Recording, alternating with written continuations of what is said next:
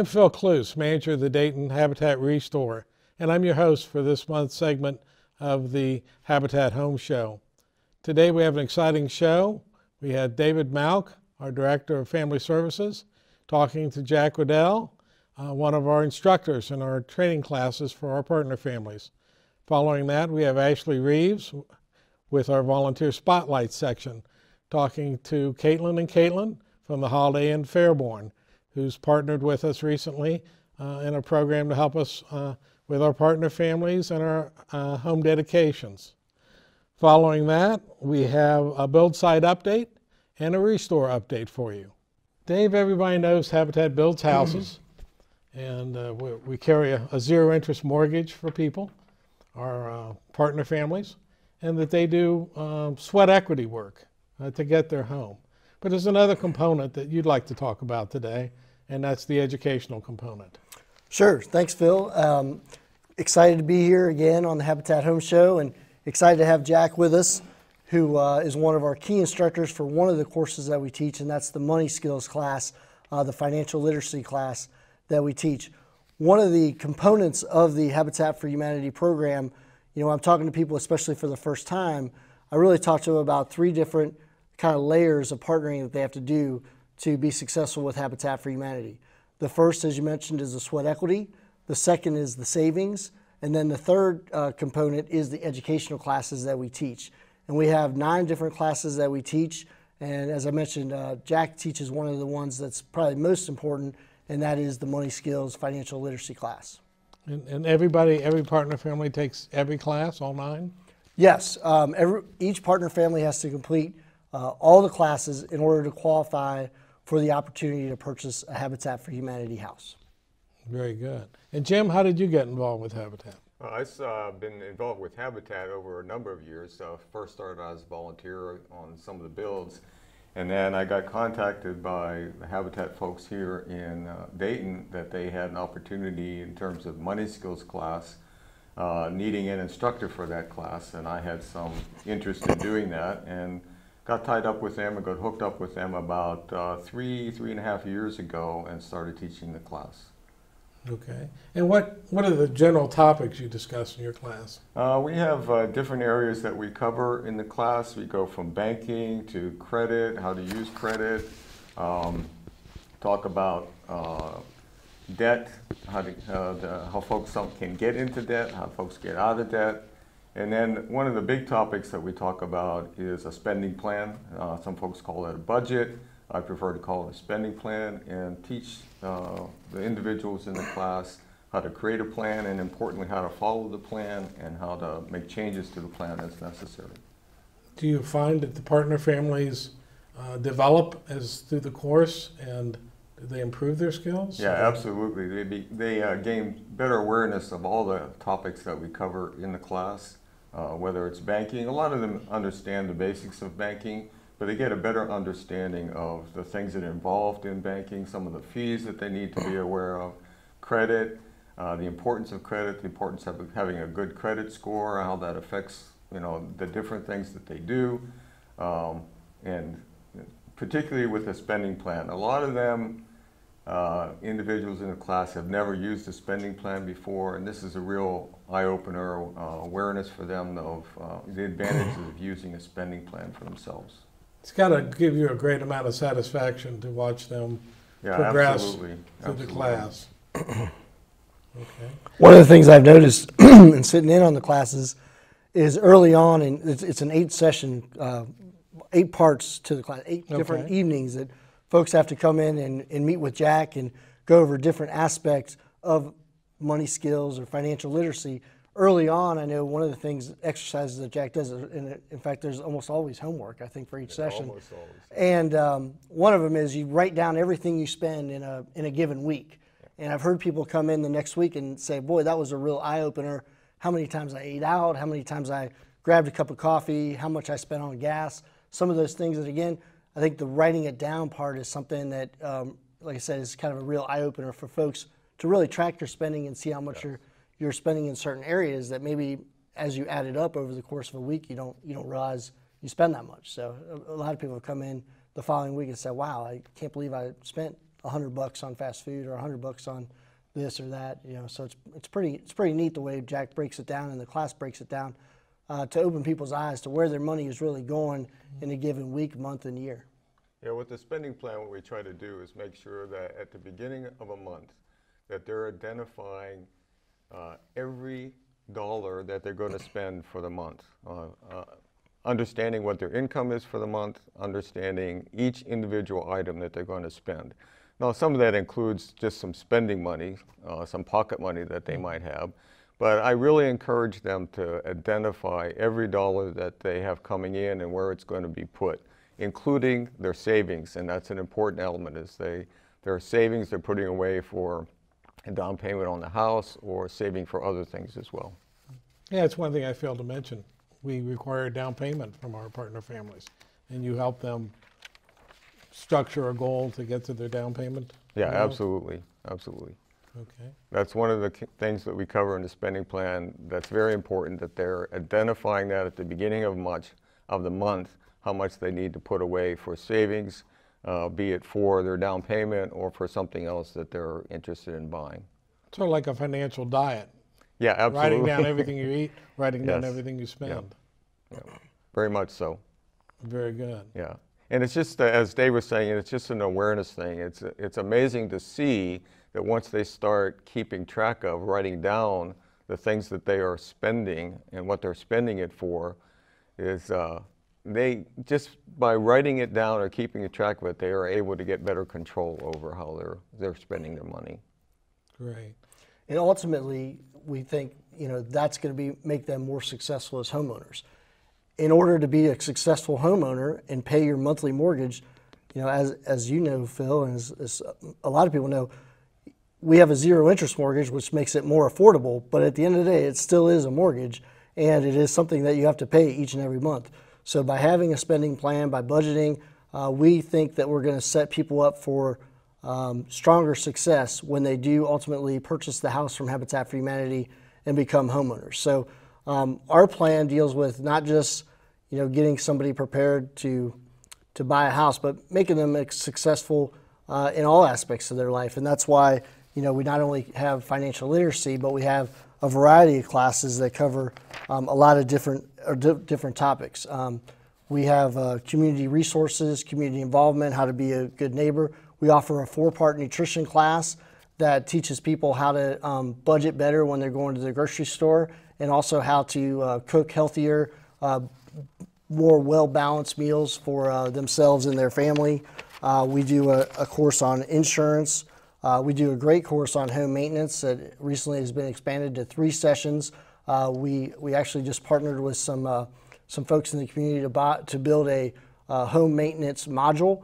The acronym we use for it is HOME. It's hands-on maintenance experience, and people can come in and work on plumbing, work with their furnace, work on different siding, the outside of a house, and you'll see some pictures up on the screen of the module. And we think that gives them a little more confidence when they're dealing with a small maintenance issue in their home. Maybe they don't have to call somebody and take on a big bill. They can fix something themselves. Again, just giving them a little more confidence as they become homeowners, and ultimately being able to hopefully maybe budget better and save a little bit of money. So really trying to create a well-rounded person that's going to be successful when they move into the home. Their success equals success for Habitat, because as they pay their monthly mortgage, that gives us dollars to then build more homes for more people and help more families become Habitat homeowners and give them the ability to live in a safe, affordable housing. And ultimately that affects their children. We have Habitat homeowners' children going to college, and recently we had a football player on CBS who talked about living in a Habitat home and volunteering with Habitat and how important that was to his success. So we're looking for generational change. Certainly believe that giving somebody a safe, stable living environment is going to allow them to be more successful as they get older. Having somebody in the same school district for years and years, having the same mentors around them, the same teachers, coaches, instructors, the same circle around them makes people more successful. And if you can give those attributes to children at a young age, it allows them to have that comfort zone and to thrive in other areas and become successful, whether it be sports or music or school or what have you, and hopefully be successful students and go on to great futures. And speaking of stability, we have a 30-year relationship with these homeowners as we carry the mortgage. So not only do we help them get started in their homeownership process, we're with them for 30 years. Absolutely. Well, David, Jack, I appreciate you coming on the show today and joining us. And in our next segment, we'll have Ashley Reeves. We'll be talking to our volunteers from the Holiday Inn at Fairborn. Hello, and welcome to the January edition of our Volunteer Spotlight. I'm Ashley Reeves, Volunteer Coordinator, and I am so lucky today to have two wonderful ladies here with me. I have Kaitlyn Garber, the Business Transient Manager for Holiday Inn Dayton Fairborn, and Kaitlyn Farmer, the Corporate Catering Manager for Holiday Inn Dayton Fairborn. So thank you so much, ladies, for coming on the Habitat Home Show today. We're so happy to have you here. Thanks for having us. So I want to kind of jump right in because I'm excited to talk to you guys. We've been working with you guys over the last couple of months, and I know that Kim Schaff, our donor relations specialist, and I have kind of formed a really good relationship with you guys. So we want to let our viewers know what that's all about. So tell me first, how did Holiday Inn Dayton Fairborn become involved with Habitat? Or if you guys had volunteered with us before, I'm not sure, but actually really, neither of us had volunteered before. I had met Kim at a chamber event. I'm so sorry. It's okay. I'd met Kim at a chamber event a few months ago, and then she came out and did a tour of our hotel, and then we came out to Habitat and did a tour, and then from there we were really hooked. We started hearing the family stories, and we really wanted to get involved. Yeah, I know we had a really good brainstorming session after the tour about ways that you guys could help us, so I know that was really awesome. So so that's how you guys got started. You did a tour, and then you were like, we're hooked. So we should definitely do more tours, since that seems to be the way we can hook people. Well, I think I can speak for both of us. We had no idea what went into Habitat, all the classes, and that really stuck out to us. So I think that's what made us decide let's partner. Yeah. So what really motivated you guys? Were you guys at work and talking to other employees, and you were looking for a way to partner with a nonprofit, or what really made you guys decide to come to Habitat? I know you met Kim, but what really made that, what made the mark that you guys decided that you were definitely going to proceed and work with us? I think Kaitlyn had always wanted to get involved with the Habitat, and then I think from the time that we did the tour on, we were just like, you know what, let's do it. Let's really go for it. Let's make an effort to get involved. And we can talk about so many different ways, and we're going to talk about every way that you guys partner with us, because over the last 6 months, you guys have done so much to work with us. So I definitely want our viewers to know everything that you guys are doing. So let's start with your partnership and how you're helping our partner families and Habitat homeowners. What are you guys doing with the vacuum cleaners? So we started doing Jean Friday, where all of our staff pays $5 to wear jeans. And then we're taking that money and purchasing vacuums for all families for Habitat. And we just got word from our general manager that he wants to proceed with that for next year. Nice. So we're super excited. Oh, that's exciting. And I think it allows our staff to feel like they are doing something really good with their money, but they're also enjoying wearing jeans on Friday. Absolutely. So that was our first partnership. And then we also do the Breakfast with Santa every Christmas, and $1 of every ticket sales goes towards Habitat as well. And then we also, if you book a holiday party with us, then 5% of that gets donated back to Habitat. And I think this year it was $4,180 that we'll be donating. So we're super excited. Yes, and I know we'll come back to another way you guys partner with us, which is volunteering with us, which is super important. Right. But let's talk about your first dedication. You guys came to your first dedication this past Friday. And you guys were able to present our Habitat homeowner with her vacuum cleaner. So how was that? Was that exciting? It was emotional. It was really emotional. We didn't expect to tear up, but I think just seeing how happy the family was, and her and her daughter, and they've made this huge accomplishment, and we were so happy to be a part of it. Yeah. It's crazy. I know my first one, I was like, oh my gosh, I didn't realize just how emotional it was. They're so grateful. They're so excited. Right. And then, we work with so many different organizations like Project Read and Secret Smiles to provide in-kind gifts to them as new Habitat homeowners. But now to be able to partner with you guys and provide them with a vacuum cleaner, because I know in our brainstorming session, you guys asked what's one thing that they don't get or they might not have? And it's a vacuum cleaner. So Right. it's not something they think of. You know, new home, new vacuum cleaner, double bonus. So I mean, that's really exciting. And then you guys are coming to another dedication this Friday. We are, yep. It's going to be so exciting. But let's go back to another way that you partner with us. So you guys also volunteer with us, which is exciting. So you guys started volunteering with us at our Emerson Avenue build site in Fairborn. Correct. And I know you guys have done 2 different days so far. So, but one day was like a women's build. You guys brought out a group of ladies, and Keith loved working with you guys. He said you guys were such hard workers. So tell me about that experience, because I know you worked really hard that day. Yeah, we had a blast that day. It was 7 women. It was our whole sales team. So we went out and we didn't expect to get so much accomplished. We got 9 or 10 wall panels put up, I believe. I think from the beginning, Keith had to teach us how to use a hammer, and a nail, and we didn't expect for him to let us use the power tools, but he did. Yes. So we feel pretty confident in that now, and I think by the end of the day, we could hit our nail in with just a few. I think we learned how to do Yeah, Yeah. I mean, that's what Keith's there for. Right. To really show you guys like what to do and how to do it and all that good stuff. I also know that you guys moved all the interior walls inside from outside, right? We you guys, did. Like, lifted those. That was crazy, know. and we were definitely feeling it the I was next day. impressed. I A little think, sore. but yeah. Yeah, We I know got- we have a really fun picture of you guys in front of all the wall panels that you moved. Like, strong women, we did this. Yeah. Keith was really impressed. He's like, no, they moved all of these wall panels in here by Yep. themselves. We got a lot accomplished, but I also think we took like 100 selfies that day. I think we got the Because we were award so for the most excited. selfies. I Yeah. think Keith would give you guys that award. He's like, Yeah. they've taken so many pictures. What are you out here taking pictures of them? I'm like, no, they're having fun. And Kaitlyn Farmer, you were like, we haven't gotten enough done. I didn't feel I accomplished. know, right? Everyone was like, Kaitlyn's been on us all day. Yeah.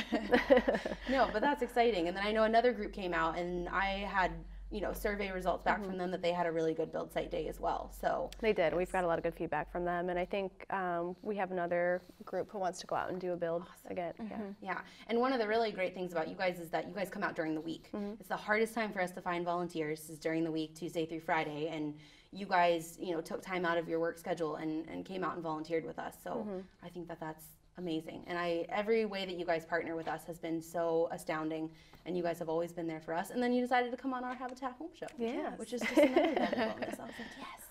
So, but we really want to thank you guys for everything you've done. You guys are an amazing partnership, and I'm so excited we get to work with you through 2018 too. Yeah. Yes, That is we're absolutely really. We're so excited. I always give everybody an update, just about every day of the week. Every day of People the might be week. tired Yeah. of hearing about it, but I get really excited. No, about that's it. exciting. And I know the last way you guys partnered with us, which will be a continuation, is you guys have donated some items to our restore as well. Oh yes. Yes, you guys donated some chairs, and then in the future there's going to be some additional donations. Correct. Yes. Yep. Great. So as you guys remodel your hotel, we're going to get some Yeah, donations. we're going to pass everything along to you. And it's awesome. So, well, I want to thank you guys for coming on and being my volunteer spotlight for the month. You guys are amazing, and I look forward to working with you guys here on out. So thank you so much. Thank you. Thank you, Ashley. Thank you.